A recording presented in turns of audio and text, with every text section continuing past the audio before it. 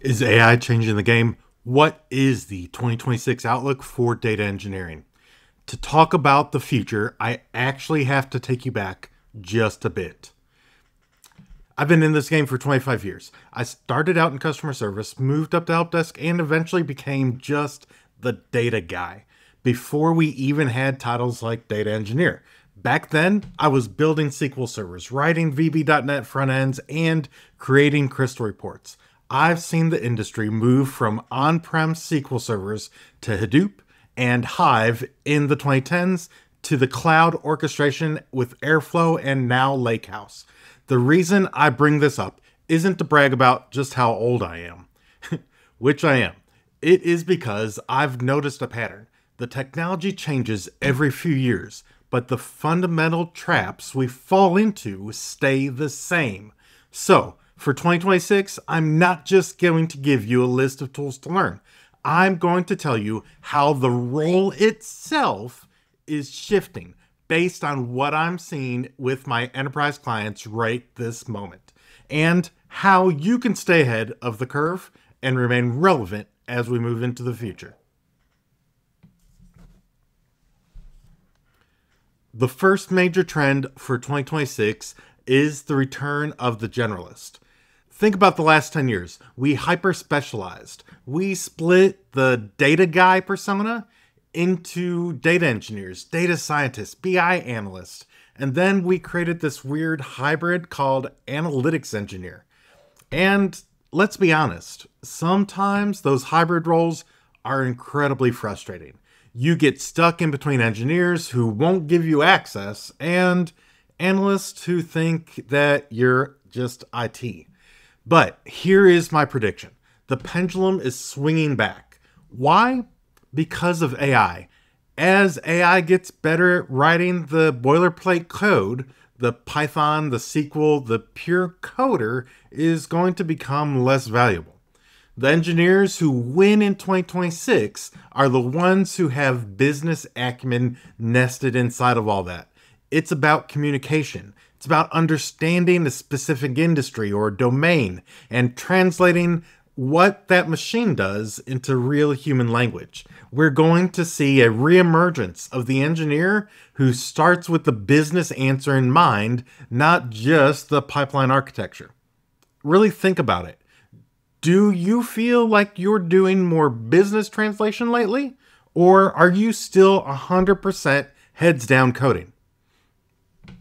Now, let's get a little technical. Everyone says 2026 is about AI and data engineering, but they usually mean using Copilot to write code. I want to talk about the dangerous side of AI that no one really talks about, the context trap. We're seeing a push for text to SQL or allowing business users to ask questions directly to the data using tools like Databricks Assistant.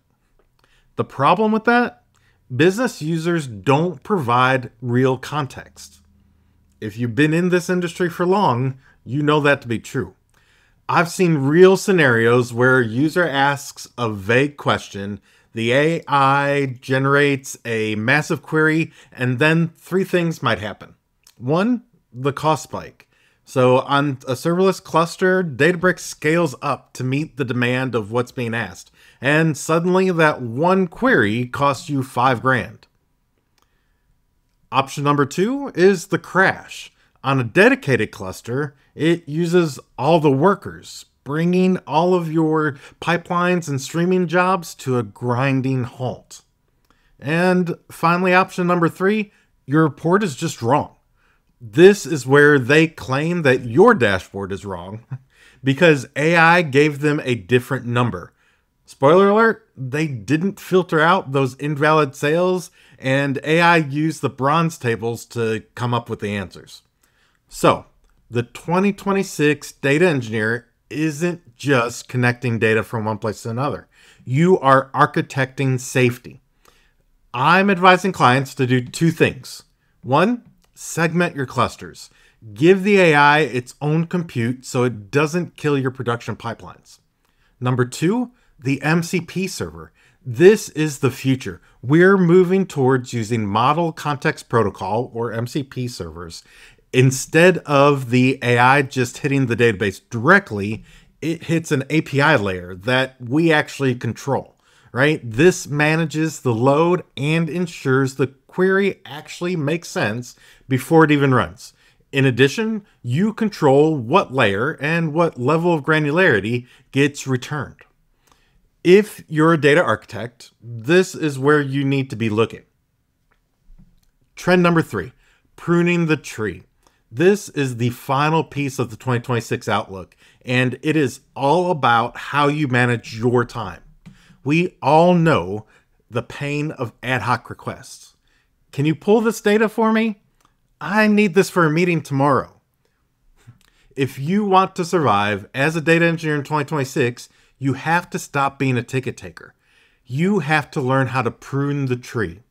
Here's the analogy. If you keep on letting these little ad hoc branches grow, they suck the life out of the tree. You have to cut them off to let the tree grow stronger. I'm going to tell you how to do that. 1, redirect to self-service. If a request comes in, teach them to fish. Teach them where the data lives so that they can export it themselves. You are teaching them not to view you as the API layer. Number 2, pattern recognition. If you get the same request every month, that's not a task. That is a product. Automate it. Number 3, revenue versus cost. You need to ruthlessly identify if a request is revenue driven, so you're helping sales maybe close deals, or is it cost cutting? So maybe you're saving 50 hours of manual work a month. If it's neither, then you need to learn the art of saying, not right now. Engineers who move into leadership are the ones who protect their time to build high-value architecture, not the ones who close most Jira tickets. The 2026 outlook isn't just about faster streams or new tools. It is all about the generalist mindset, blending engineering with business strategy, safe AI architecture, using MCP servers and segmentation to prevent cost explosions, and strategic pruning, escaping the ad hoc death spiral.